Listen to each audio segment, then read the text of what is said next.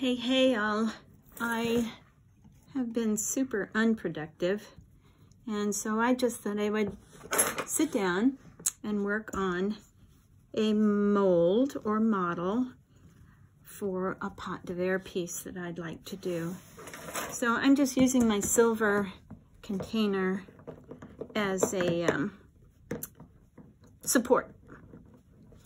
So I'm just using some plasticine clay to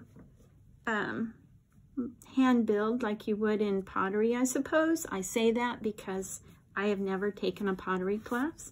So I'm assuming when you hand build, coil build, this is the process, kind of the process that you would go through. So the beauty about the plasticine clay is that it doesn't dry out like potter's clay.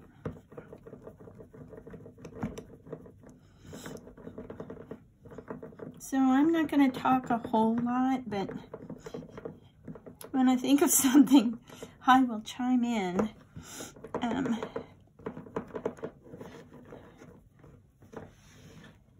Basically, I need to come up with a little model like this guy. Okay, this one's small, and this one is out of potter's clay. And I've got some little dings to smooth out on it. And granted, the potter's clay smooths out a whole lot easier than the plasticine or plasticine, whatever you call it. But that's what I'm using for this one anyway. I have been known to scrap these and go back to the potter's clay because it is a little softer, easier to model. But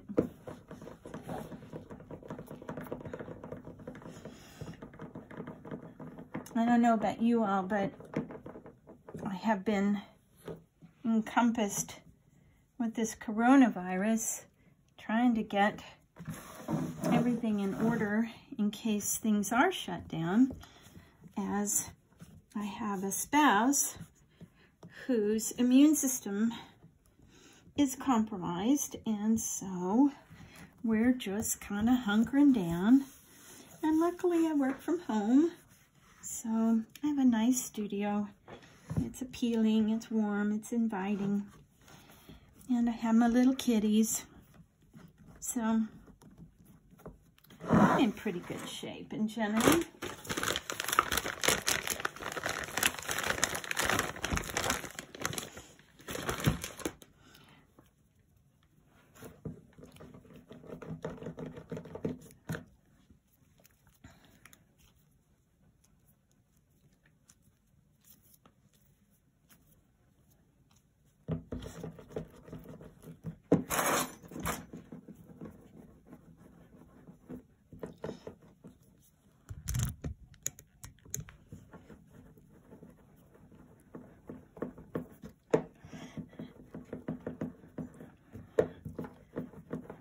so I'm thinking that I got into the Brookside Art Annual here in Kansas City, and I'm anticipating them canceling out because it's always the first or second weekend in May. And here in Kansas City, they are, they've now shut down things or any events that would be for people, for 50 people or more. And so I'm thinking this isn't gonna happen. I'd love for it to, because it's the first show I've applied for in a long time. Trying to get my feet wet again in the arts and craft world, and I hit a bad time, clearly, but you know, there's not much I can do about that. So I just keep on working, try to keep my momentum going. It's been hard because I've been super distracted, but maybe I can focus now. Got pretty much everything in order that I need to get in order, I think.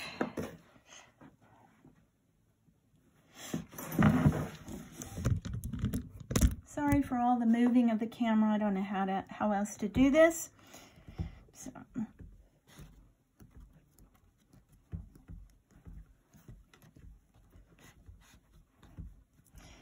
once I get all my clay put on here, I'll get it all smoothed out. I can do a little smoothing with my thumbs and fingers right now, just to kind of take it down, but I really need to get this top piece on it to fill it out. So I'm going to do that.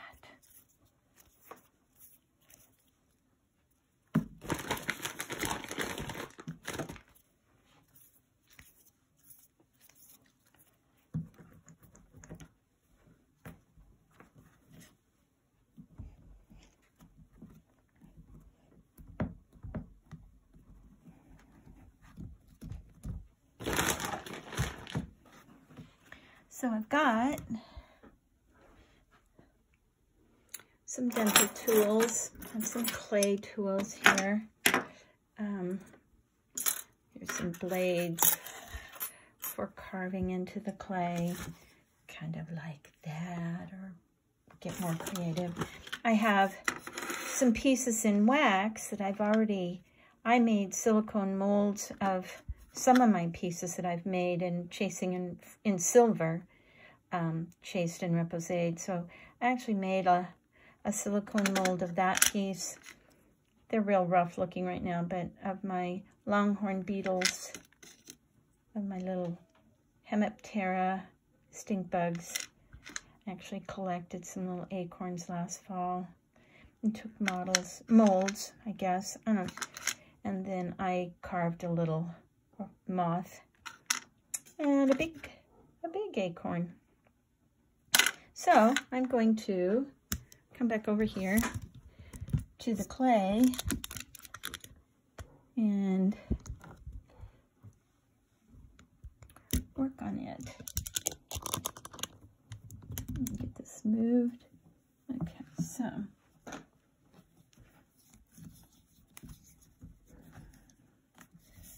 trying to figure out what I can do. I can't find I have a great little tool.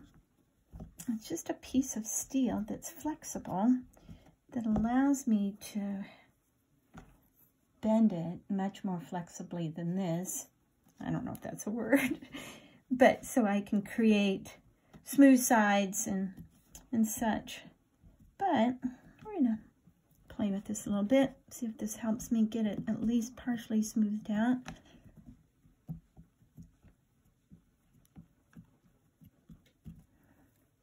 So no judgment from all you ceramic artists out there. It's a learning thing for me, and I'm notorious for trying things on my own because I can't always spend the money on a class. So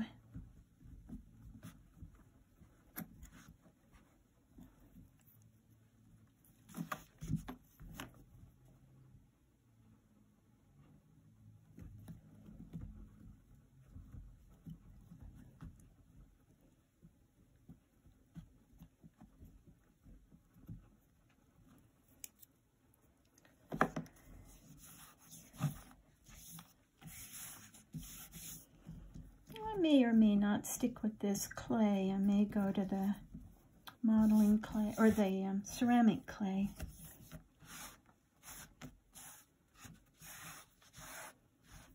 Let's see what this does. I've never used this. Oh, look at that. This might be my ticket for a moment.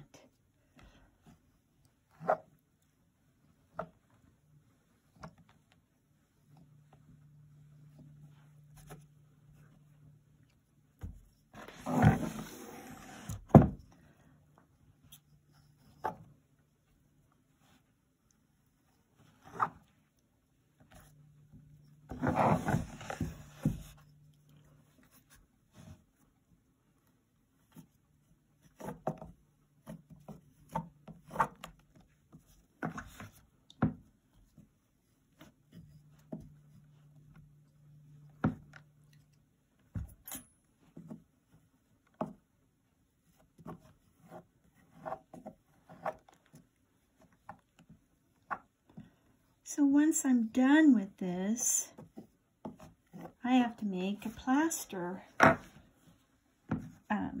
mold of this.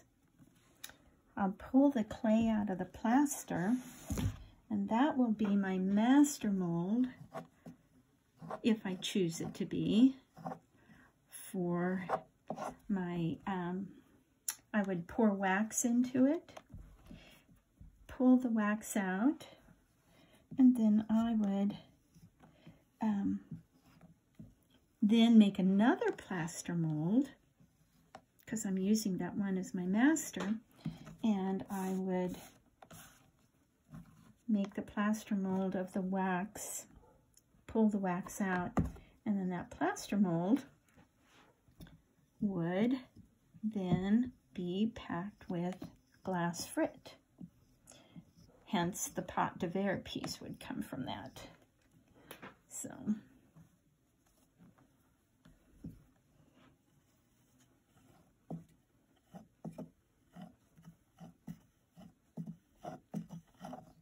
oops.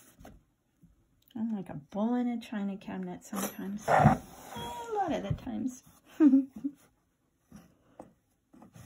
Oops, come guys.